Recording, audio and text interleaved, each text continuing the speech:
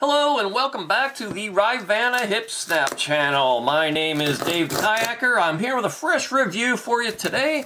Hopefully this will be the Amazfit Stratos.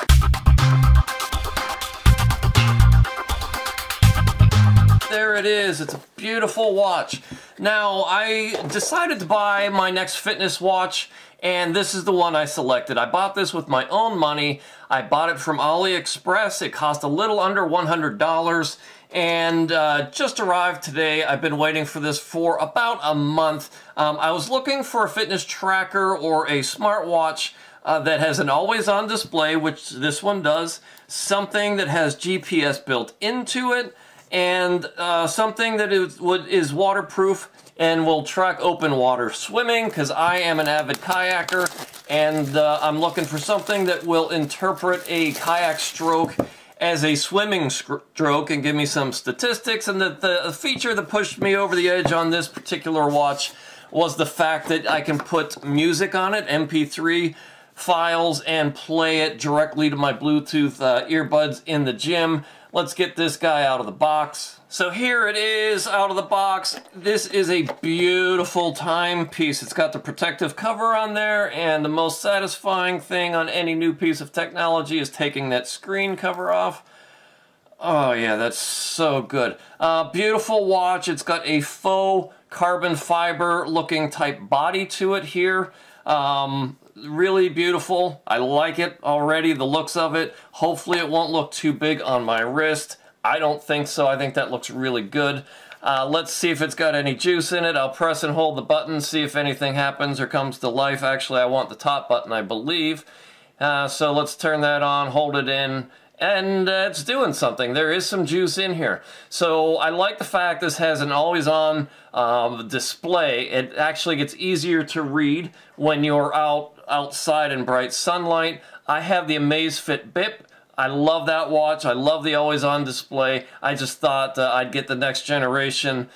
This is generation 1 of the Stratos. It's an older model. It's a couple years old already, but that's what made it affordable. I paid about $85, $87 for this. We have an instruction manual, and we have a charging cradle, and that is it. And it looks like the watch will snap into the cradle, just like so. And I'll get this guy charged up here. I think it'll take about an hour, and then get back to you. I'll wear it for a few days and then get back to you with my full review. If you're new to this channel, I am an avid kayaker. I started this channel to share my kayaking videos.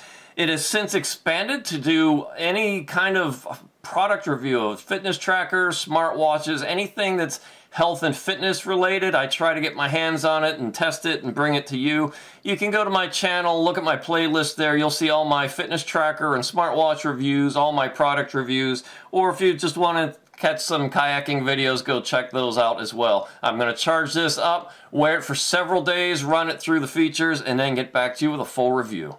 Okay, I'm getting ready to shove off here on a paddling adventure. I've got my Amazfit BIP strapped onto my life jacket. That has been my go-to GPS watch for a long time now. I love the way it's got that transflective display that you can see even better in bright sunlight, which is really important when you're out kayaking for hours. Now, a lot of times I will clip it to the front coaming of my kayak on a little piece of foam if I'm racing and I want to see it and be able to glance down and look at it. Because when you're kayak racing, your hands are on the paddle and you're paddling away and you never stop. So you don't want to take a hand off the paddle to look at your wrist. That's the reason I rarely wear these things. But I've got the Amazfit Stratos today.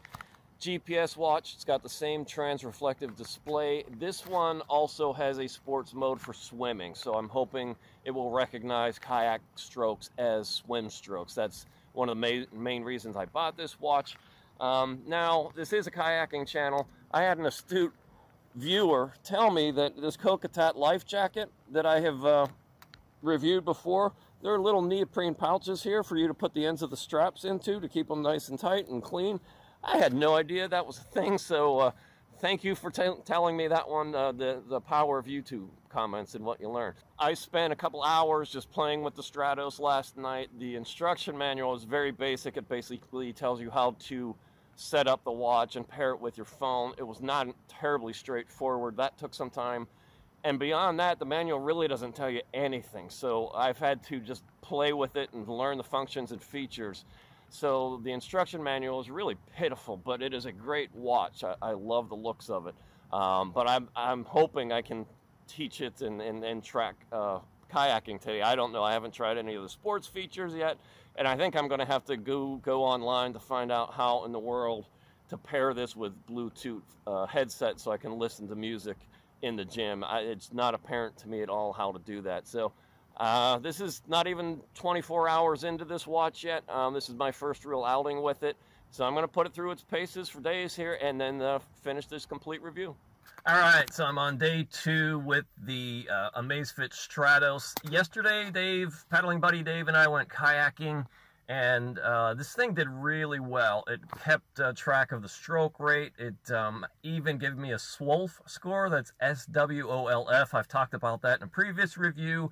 It's like a golf score, but it's for swimming. So if you're swimming a known distance, the lower that number, the more efficient you are. So you want your SWOLF score to be low over a known distance. That means your stroke is efficient. Fortunately, the Amazfit Stratos actually measured a paddle stroke as a swim stroke. So I got great statistics from that. One thing about the user manual for this watch, it doesn't come with the watch. You get a basic instruction manual that will show you how to essentially install the software and turn it on, and that's about it. You need to go to the Amazfit website and download the full user manual to figure out this menu system. To pair it with a Bluetooth device, you have to go into like walking exercise mode to find accessories, additional connections. It's like in an obscure place. And even just to turn on continuous heart rate, you have to like take a heart rate measurement and then like click on the graph and then toggle continuous heart rate on. Very non-intuitive. However, I understand they packed a lot of features into kind of a pretty small form factor, so I get it. And when you're engaged in activity, the touch screen basically disables itself and you have to use the buttons on the side. First time I encountered that, I thought it was kind of weird. But then I appreciated it because you're not going to accidentally bump the screen face and get out of a function mode or whatnot. You have to physically press the button. So that's actually a really good thing. I appreciate that now. Just did my first gym workout tethered to this thing with my Bluetooth earbuds. Incredible to play music and not have to carry a phone or an MP3 player around. Usually I would take a little MP3 player and strap it to my shoelace. Don't have to do that anymore. So this is great. It's one of the features I was really looking forward to this watch for, and it works flawlessly. Now, my workout was in the big box gym, and I'll go ahead and name it. It's Planet Fitness. And if you know what that place is, you know how much electronic interference there is, how many other people there are with Bluetooth connections and all kinds of interference. This worked flawlessly. I listened to my music the whole time. Sound quality was great. I can turn the volume up and down right from the watch. So day 2 of this thing, I'm loving it. The transflective display is great. It's you know, I'll come back and do a full review, walk you through the software. I just wanted to touch in here on day 2. I'm loving this thing. It's really, really cool. Okay, so the app here is called Zepp, Z-E-P-P. At the top of the screen here, you see your total steps for the day, your kilocalorie burn, your sleep, and then just below that, you see your sleep score, and you can scroll back through the previous days, and you get an analysis of your deep sleep versus light sleep, your exercise capacity, something called an EPOC score. That is the excess post-oxygen consumption. Think of this as like an afterburn effect. It's the amount of oxygen required to restore your body to its normal resting level, back to your normal metabolism after exercise. This is a new statistic for me. It's kind of neat, so I'm going to start tracking that. Your heart rate, I have continuous heart rate tracking turned off right now, but you know, earlier this week I had it turned on, and it's really cool to see your, you know, your resting heart rate, what your heart rate's doing throughout the day during exercise. All good stuff. And then down at the bottom here, your exercise data, your health tracking. This is my outdoor hike that I did a couple days ago. It's GPS, so it gives you the map. Below that, it gives you all kinds of great statistics, calorie burn, elevation, descending, how much was flat, all kinds of, you know, like your average steps per mile, your rate per mile. Great data, great statistics here.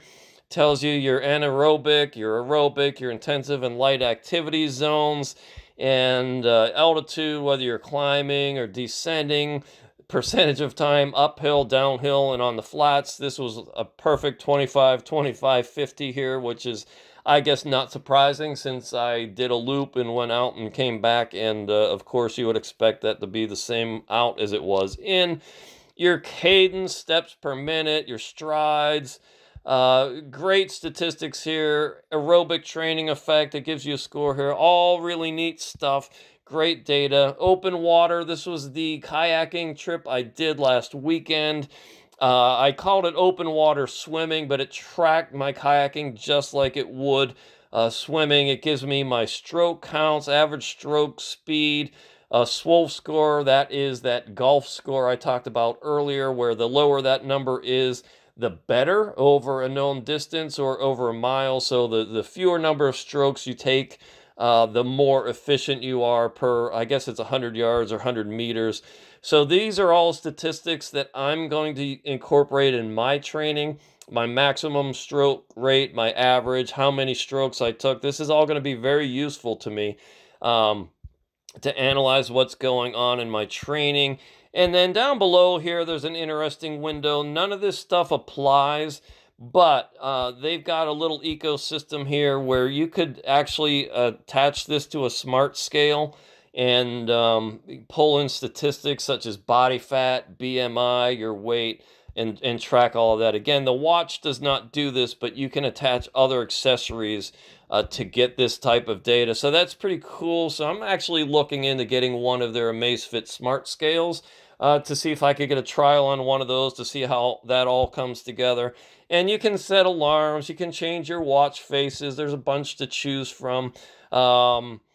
You know, you can set your step targets and whatnot. All this is great, your profile. And this actually does connect with Strava, so you can upload your things automatically after your workout to go to Strava and share that with friends. Everybody's familiar with Strava app, I think. This is what the watch face looks like. This display is always on. It actually gets brighter and easier to read in the sunlight, which I love. This is waterproof to 50 meters. Again, I love it. The home button is at the top right here. You press that, that brings on that backlight display. You scroll through your menu system here, and it gets you through your various sports modes. And yes, this did recognize outdoor swimming as kayaking, so I got all kinds of statistics for that. You get your time. This has a 5-day weather forecast, which I love. Syncs with your phone, obviously. Continuous heart rate measurements. Music player, absolutely love this. I can just load my MP3s on here, hit shuffle, pair it with my earbuds, and listen to it in the gym. Absolutely wonderful feature. So this has really ticked all my boxes. You see it's got a compass, stopwatch feature. This is your sleep tracking. You can, you know, tap in there for deeper analysis and go back through all your days.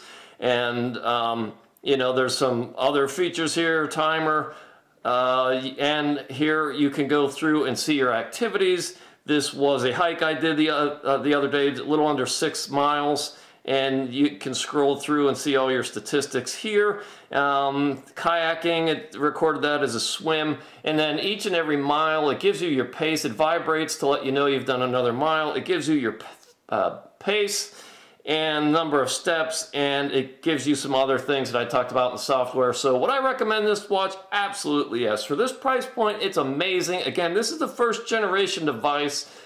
These can be had for under $100 now, so with a combination of MP3 music player, GPS unit, waterproof, easy to read in the sun, always on display, and it counts kayaking as swimming. Absolutely love it. It's a wonderful buy. So overall, I love this watch. I think it is a great value for under $100. I would highly recommend this. Again, I paid for this with my own money, so this is a fair and honest review.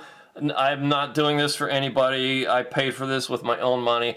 I'd highly recommend this watch. It's going to be great for, I'd say, anybody who does outdoor sports. Hikers, runners will especially love it because of the always-on display and the fact that it's brighter in sunlight. It's easy to read. It's always on. It's going to give you good mapping, good statistics, give you your pace. It's just a wonderful, wonderful watch, and I would highly recommend it. You know what to do. Like this video, subscribe to this channel. Let me know what reviews you'd like to see, and I'll try to get those products and bring them to you. This is the Amazfit Stratos. I give it 2 thumbs up. It's a great, great smartwatch.